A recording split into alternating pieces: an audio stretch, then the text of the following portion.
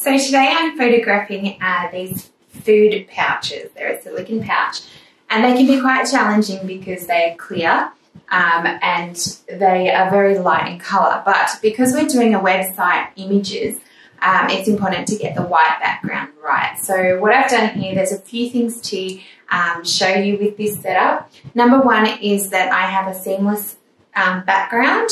So that means instead of my normal thing that I show you is the foam board that is flat and then a board, that gives me a line in the back of all my images. So I don't want that this time because I want to have a perfectly white image. So what I've got is a background paper, which is a roll, and that gives me a nice gentle slope and it won't give me a really hard line at the back of the image.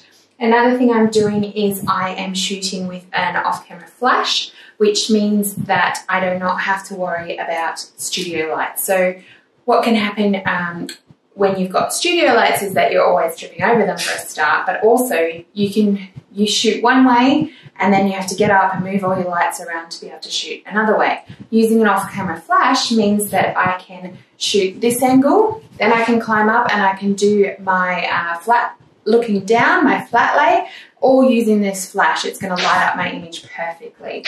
Another thing I'm doing is I'm filling in all the vacant space, all the white empty space in my image with little extras. So because I've got all fruit theme here in all of these bags, I'm using grapes and almonds just to fill in the white gaps around it. So you'll see from the image that I'm going to share with you that that's a really good way just to fill in any white vacant space when you're trying to do a big group shot like this. And you've got the products all need to be set out so that you can see each product because each product is a different size.